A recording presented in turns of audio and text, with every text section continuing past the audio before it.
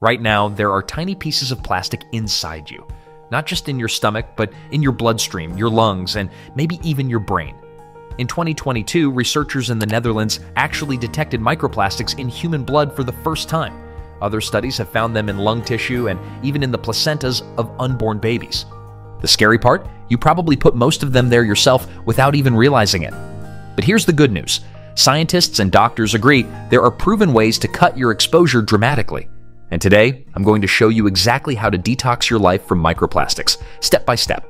A new study out today is shaking up the bottled water business. It found plastic particles floating in some of the most popular brands. Filter your water. Let's start with water.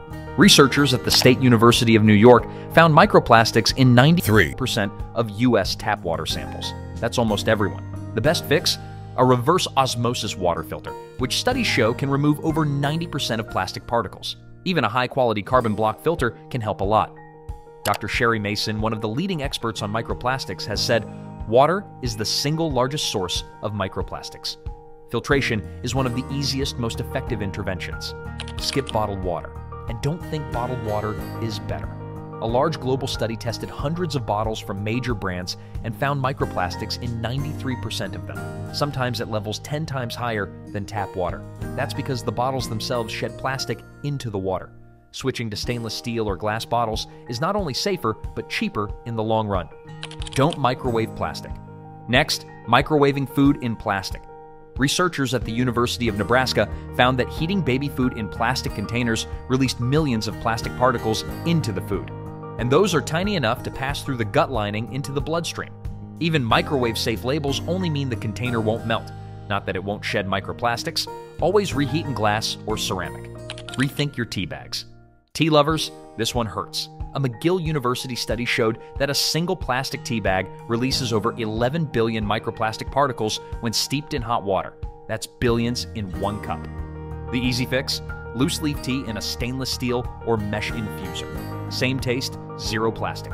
Change your cutting boards. Every time you chop on a plastic cutting board, microscopic shavings mix right into your food. Wooden and bamboo boards shed far less, and they're naturally antibacterial. It's a simple swap that makes a big difference. Smarter food storage. Plastic wrap, zip bags, and scratched plastic containers all shed particles. A study in Journal of Hazardous Materials showed that older damaged plastic releases significantly more microplastics. Instead, store food in glass jars, stainless steel containers, or reusable silicone bags. They last longer and keep your food cleaner. Laundry fixes. Clothing is another hidden source. A single load of laundry can release hundreds of thousands of synthetic fibers into wastewater, especially from polyester and nylon. These eventually make their way back into our food chain. You can fight this with microfiber catching bags like Guppy Friend, or even better, a washing machine filter. And washing on cold, gentle cycles sheds fewer fibers. Dr. Mark Brown, one of the first scientists to study microfibers, has said, washing clothes is probably the single biggest source of plastic entering our oceans. Clean your air. Microplastics aren't just in what we eat, they're also in what we breathe. Indoor air can be heavily contaminated from carpets, furniture, and clothing fibers floating around. A study published in Science estimated that people inhale tens of thousands of plastic particles every year indoors. Using a vacuum with a HEPA filter and dusting with damp cloths instead of dry dusters keeps that down. Eat fresh, less processed. Here's something most people don't think about. Ultra-processed foods contain more microplastics than fresh alternatives. A 2021 study in environmental pollution found that foods like instant noodles and microwave meals often had far higher contamination levels. Cooking fresh not only avoids microplastics from processing and packaging, but also improves nutrition. Think bigger. Finally, remember this. Individual choices matter, but we need system-level change too.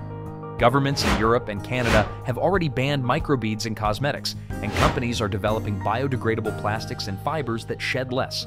As Dr. Richard Thompson, the scientist who coined the term microplastics, has said, we need both consumer action and systemic reform to reduce the flow of plastics into our environment.